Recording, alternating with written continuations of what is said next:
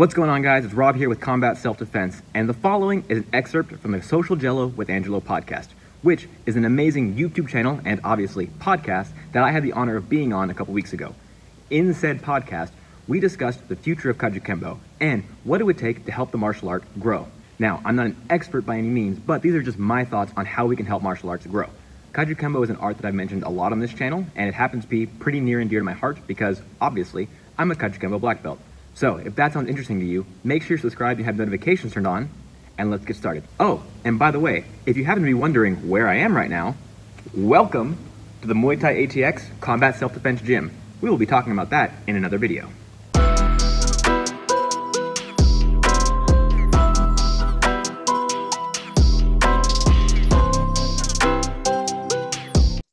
I was having a conversation with a GM after I got done interviewing them, and they brought up a topic off camera that I heard Sijo and Shizu Allen bring up before they passed away, and it was the idea that Kajukenbo is a dying art, and if things keep going the way they're going, within a few more generations, it's just going to die out. And that there was this gap between the older generation and younger generation where, yeah, you have a lot of kids doing it, but then the kids stop doing it. So that middle part, people that were at the time coming up that were my age were rare. Like people in their 20s actually finishing the program and then later teaching, that was becoming rare. And they have a lot of kids, but like John was saying, the college factor where everybody leaves when they're in college. And that's what they were observing. What are your thoughts on it? About the not what I just said about the whole Kajukenbo dying thing. So I just did a quick Google search. This comes from Yelp, and this is the top 5 most popular martial arts in the U.S. I know we're trying not to be U.S. centric right now, but this is just the first thing that came up. Top 5 in order: boxing, Brazilian Jiu-jitsu, Karate, and Taekwondo are tied for 3. MMA and kickboxing, which I'm going to lump Muay Thai in, are 5. And then right behind them is another Thai, Krav Maga, Kung Fu, and Aikido. You know how you're good at any of those things. You can unequivocally be good at boxing or at Brazilian Jiu-Jitsu or even at Karate, depending on the style you're practicing, right? Like if you're doing one that regularly engages in sparring, you know when you're good at it, right? There's no real way to know when you're good at Kajukenbo. Like there's just no real indicative 100% foolproof way to know I am good at defending myself in the street, because I don't get in street fights all the time, right? The things that attract people to those first 5 martial arts is the fact that I know within a certain amount of time, with a certain amount of confidence and in the methodology the way I'm practicing, when I'm going to be good at my style. Kajukenbo doesn't have that. What I have typically, again, it's based on my experience and what I've seen from other schools, I have my instructor telling me that when my belt gets dark enough and I'm good enough at grabbing another guy's nuts, I am good at Kajukenbo. And then you go to sparring, and it's like we were talking about with the flow drills, right? Like we do all these, punch counters, grab counters, and then that doesn't exist in sparring, or you go visit another gym and you do an open gym with them and you spar with them and you're not good at any of the things they're doing. It's like, okay, well, you're good at street fighting because there's rules.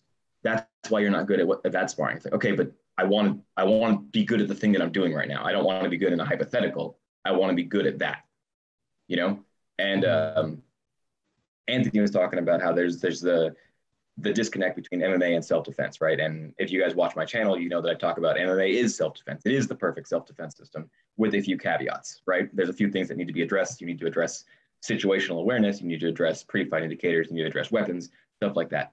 I think saying that that other self-defense-based systems address the need for self-defense more than MMA is saying that ketchup and buns makes a hamburger more than the meat makes the buns. MMA makes the meat of a hamburger. There's still a lot of other stuff you need to add, but it is the main portion of it in terms of combat, right? Obviously, there's a lot more important things, but for this conversation.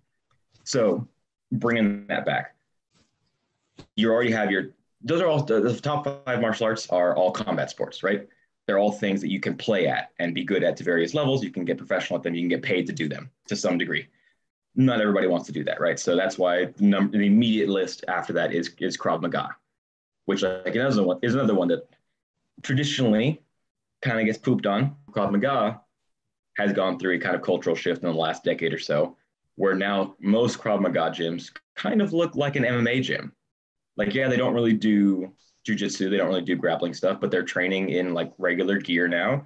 They're not focusing so much on defending yourself from an M16. It's basically a kickboxing class where you can poke someone in the eyes. Again, it's kind of, there's immediate way to know when you're good at Krav Maga now, because it's looking more and more like MMA with the benefit of poking someone in the eye, kicking them in the nuts, right?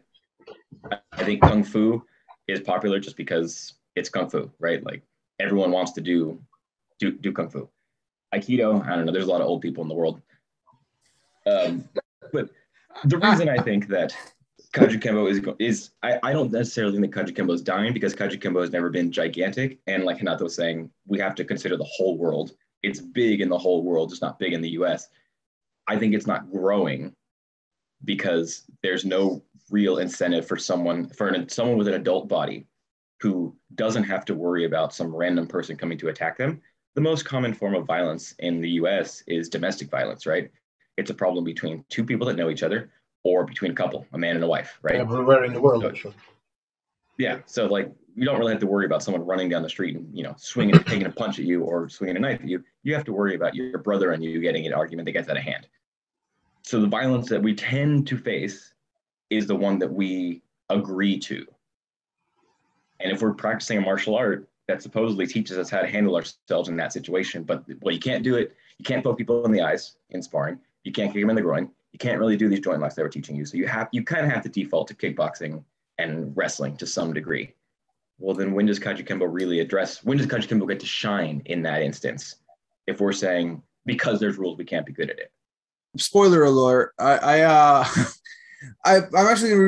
just finished doing the sparring analysis between me and my boxer. I sent Anthony the video, but I can't find it right now to show you guys. But essentially what I did for his test, he's already a professional boxer. He's retired. I know the guy can fight. That's not the issue. Mostly every time he does grappling, he complains about grappling. Every time he does it, but he always complains about it. So I wanted to test how he would handle a street fight. And minus the eye pokes, I said, you can do anything you want. And I noticed certain things happened during the fight. And I pretty much opened the fight by grabbing his shirt, putting it over his head, putting him on the ground and kicking him in the face. That was the beginning of the fight. That was the first thing I did. Is he came in to box. I put my hands up, grabbed the back of his shirt, put it over his head, put him on the ground, started kicking him in the face. And not hard, like for anybody watching. When you watch the video, you know, he didn't get injured. And then later I grabbed the entire shirt and did the whole hockey thing where you go there and you start popping him and he couldn't see. And I'm going light, but I just wanted him to experience what it's like to fight in a situation where there are no rules, as closest to no rules as we can get, just minus the eye pokes. And I kept saying that in the spoiler alert. I keep saying that in the video. I keep saying while I'm analyzing it, look, as you can see, nobody died. And nobody went to the hospital after this. There is a way to do this. I wouldn't suggest doing it all the time, because if you have students doing this, it can easily escalate into something that will end up with someone in the hospital. But it is something that they should experience at least once. But yeah, that's what I wanted to mention. All right, guys. So like I said, that was the small excerpt from the over hour and a half long podcast I did on Social Jello with Angelo. If you want to see the full thing, click on the link right here, and then make sure you subscribe to Angelo so you can listen to all his amazing podcasts. All that being said, if you enjoyed this video and you're looking for a channel that combines the practicality of combat sports with the reality of self-defense and the fun of traditional martial arts, then please be sure to subscribe, tap the notification bell, like, share, and leave a comment. And if you're looking to support the channel, head on over to combatsd.square.site, where you can pick up a t-shirt, coffee mug, crop top, or anything else we have on the site. I want to thank you guys for all the hard work. Thank you for the hard work yet to be done, and I'll see you next time. Boom!